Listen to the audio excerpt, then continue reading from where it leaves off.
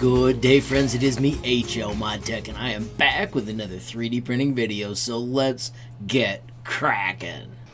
Everybody, we are back with my cute dragon tutorial. Made this the other day. It does take a little more than 20 minutes. Friends, the goal was for it to be super cute and 3D printable. Now I sent this one to the 3D printer, and at these current measurements, where it's 115 by 91, it was going to be a 4-hour print. Now my goal is always to have the prints closer to an hour, so let me show you some modifications. I will let you know that I brought this into Kira, scaled it down so it was closer to an hour. It did print fine with supports.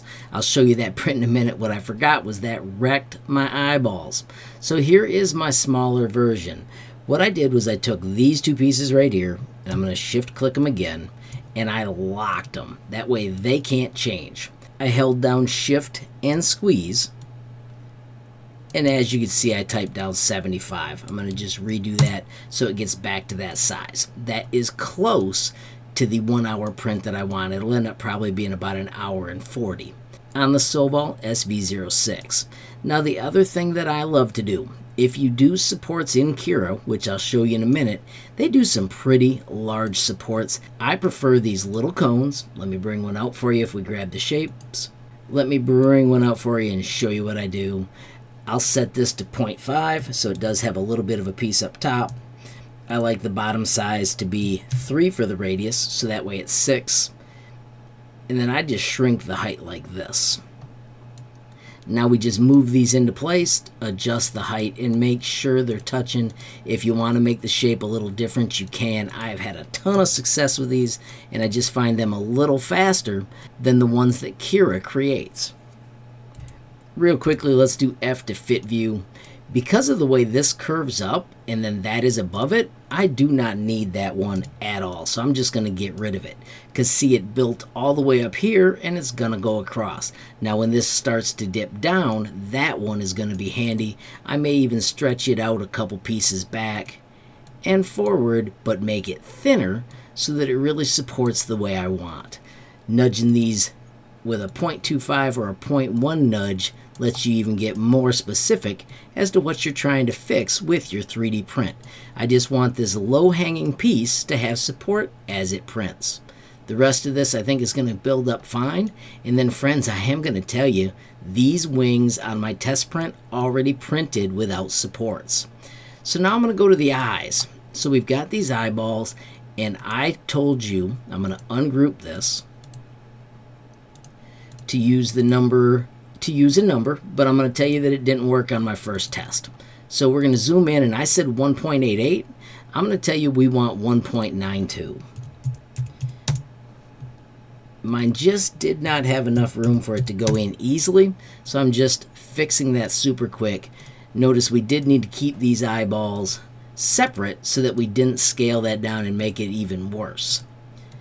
Once again, put the work plane on top of that shape so I can check its measurements.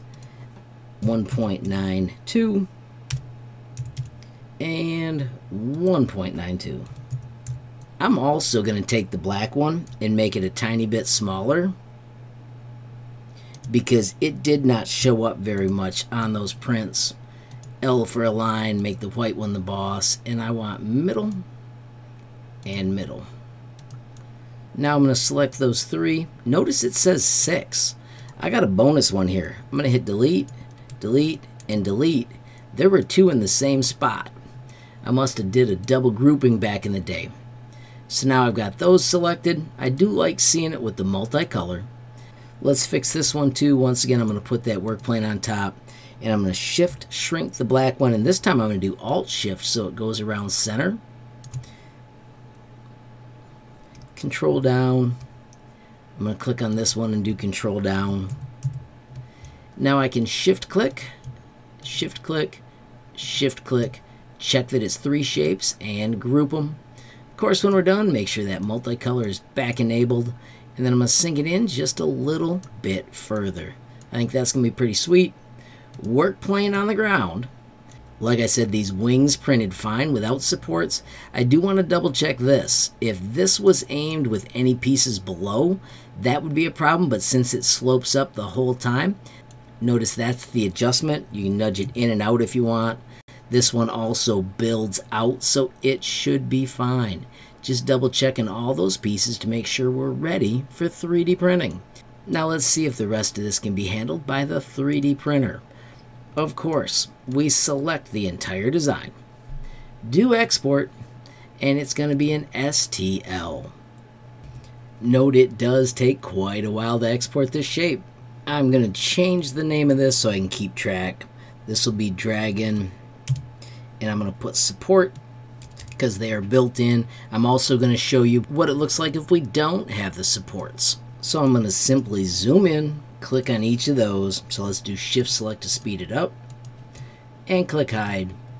So now there are no supports. I'm going to grab that same part, and we're going to export it again, STL, and of course save it as no supports. Alright friends, so we have this loaded in Cura. You can see I'm using the Sovol SV06. I'm printing with PLA. If you double check, I've got low quality. I have got the wall set at 0.8, the top bottom at 1.12, 15 for the infill, 260 for my filament settings, and I've got no support and I've got no bed adhesion. Hour and 46 minutes. I'm going to click over here and change the name. I'm going to call this V3 because I've printed it other times. And let's save it to that removable disk. I'm not going to eject it yet, but I do want to show you this. We're going to delete that one, and let's quickly bring in that other print where it had no supports, and let me show you how to do supports with this. So if we hit generate support, you can see that I have enabled the tree settings. These are pretty cool. When you do this, if you don't have yours enabled, what you need to do is click right here, and if you type tree, you'll be able to find all of those and turn them on so that you can adjust them.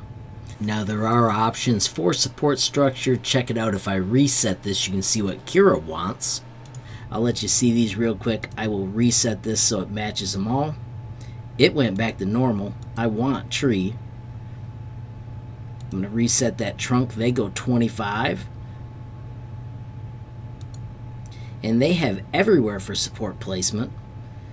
And let's see what this looks like. In order to check it out, I need to wait for it to finish slicing. And then if you switch to preview, we can see how those supports are going to work. If you slide this all the way down, you can see how they come all the way up. And they're going to support everything in the design as it builds. And check it out, those are hollow. So these are supposed to be super efficient. I want to show you just how well this printed without any supports at all. I did print it like this once though, so I do have one version I can show you that was printed with these supports.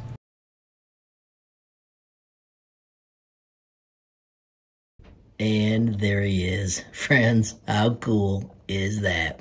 So let's slide him back and let's see what it's like to remove these supports. I have not done this yet with the new Cura tree supports. They do break off pretty easy, and as you can tell, they are totally hollow, which is awesome. That is very frugal.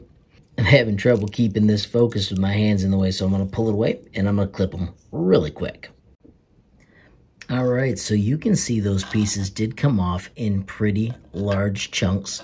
You can also tell I made this one quite a bit smaller. Check out the difference in the head. And also you can see the eye hole. There's just no way the filament was going to go in there because I scaled the eyeballs as well. There you have it, friends. A super fun Tinkercad Dragon. Totally ready for beginners and 3D printable. How cool is that? Friends, as I wrap up this video, I just want to remind you about my website, HLModTech.com. As you can see, I've got the page about 3D printing. You can see all the printers that I have or have worked with here, and also down at the bottom, there is a sweet built-in messaging tool. You can click that button, add your question, comment, or suggestion, and reach me almost instantly.